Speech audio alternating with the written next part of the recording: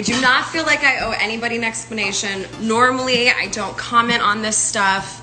However, these rumors have been going on for about a year now. Kristin Cavallari is setting the record straight.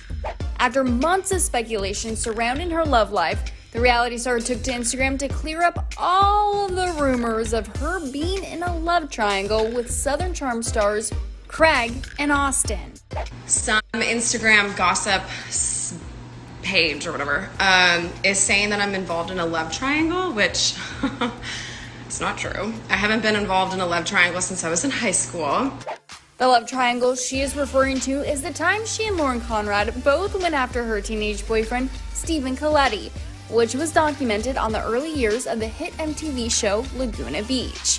But now Kristin says she's totally single, despite the speculation surrounding her relationship with Craig and Austen.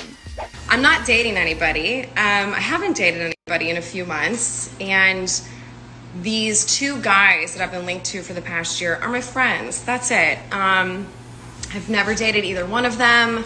I can guarantee that I'm not going to date either one of them, and it's possible for a grown woman to be friends with a grown man, and for that to be it. So, the mom of two who split from her husband Jay Cutler back in 2020 after 10 years together doubled down that she's really enjoying being single and told fans to not believe everything they hear.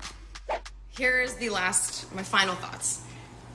In the last 17 years since I've been in this business, every single article that I've ever read that's been written about me has never been 100% accurate. Not one article. So if you love all of this gossip and this drama, that's fine, but look at it for what it is. It's entertainment. It's gossip. It's like a massive game of telephone.